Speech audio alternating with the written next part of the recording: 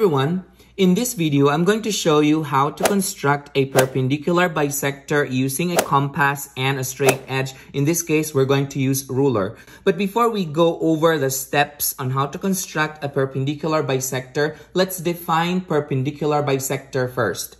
We remember that perpendicular bisector is a ray, a line segment, or a plane that is perpendicular to a segment at its midpoint. There are two conditions then that should be met. It should be both of them that should be met in order that we can say that a given ray, line segment, or a given plane is a perpendicular bisector. The first condition is that a ray, a line segment, or a plane must be perpendicular to the given line segment, meaning it should form 90-degree angles at the point of intersection. The second condition is that a ray, a line segment, or a plane must bisect the given line segment, meaning it should cut or divide the given line segment into two equal pieces. So what are we trying to do right now is we're going to create a line in between these two line segments passing through somewhere around here.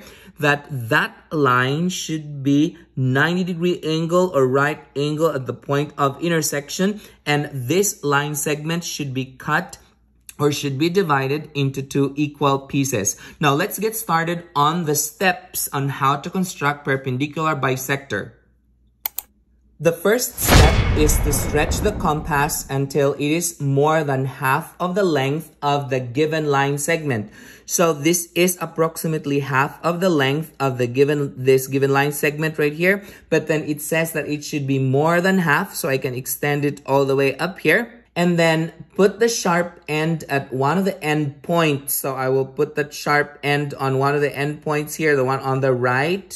And then we are going to mark an arc above and below the line segment. So I'm going to create an arc above this line segment and then another arc below the line segment. And then we move on to the second step. The second step is that without changing the width, so I'm not going to change the width of the compass.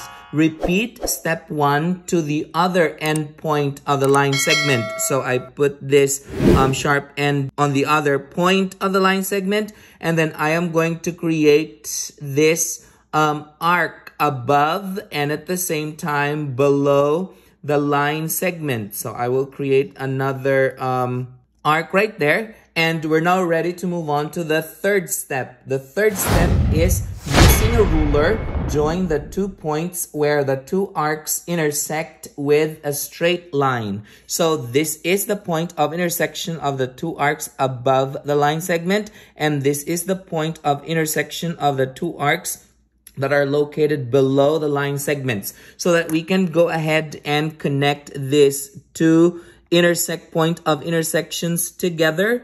And this line that I have created is actually a perpendicular bisector, meaning this line is 90-degree angle with respect to that of the line segment. And at the same time, this line segment that we have here was cut into 2 pieces. So I can go ahead and label these 2 segments here to be congruent to each other. So I can go ahead and label this as the perpendicular bisector.